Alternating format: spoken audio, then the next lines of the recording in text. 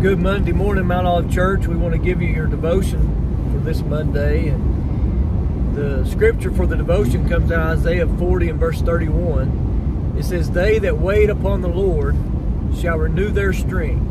They shall mount up with wings as eagles. They shall run and not be weary. They shall walk and not faint. They that wait upon the Lord in due time, they will renew their strength. They'll mount up with wings as eagles. They'll be renewed.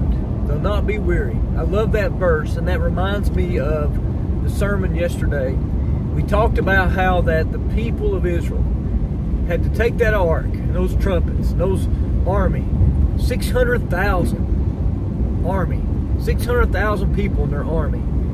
I meant to make that yesterday, that point. And they had to walk around the walls, and they had to do this for a week, for 7 days. And then on the seventh day, God made them walk 7 extra times. You know, and naturally we would think, well, God, why is this your timing? Why do we have to wait? The anticipation, the suspicion, the anxiety. God, why are we having to wait and just walk around? And I said, you know, that's part of surrendering to God's will. You know, when we surrender and go God's way, and that was the title of the sermon, going God's way, there'll be moments when we go God's way that we will have to wait on God. I heard a testimony the other day that said, that which is between the promise of God and your purpose, that which lies between the promise of God and your purpose is your patience. Your patience. Patience is that lies between God's promises and your purpose. There's going to be times when we go God's way that God says, you got to wait. You got to wait. And I liked that point yesterday. And I talked about Stevie and Katie, my good friends and my neighbors. And I'll share that story again. They prayed and prayed to have kids, and they couldn't.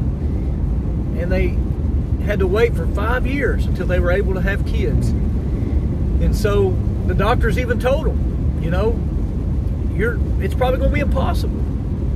And so I thought about how that's the same as the wall of Jericho.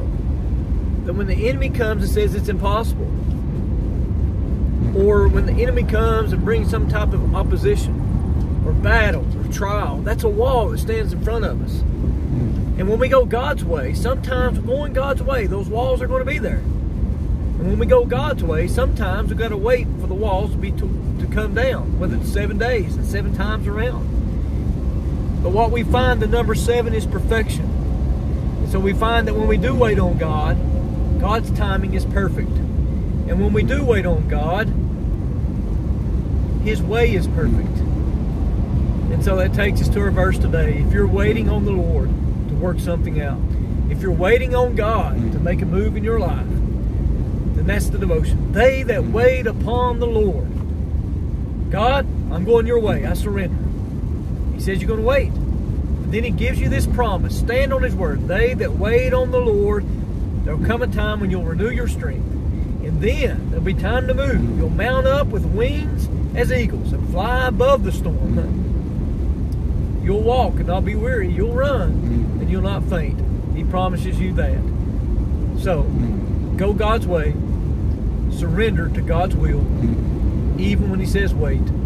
Because He promises you, when you have to wait, He'll perform what He's promised, and He will give you the strength to make it through. Mount Olive Church, have a great Monday.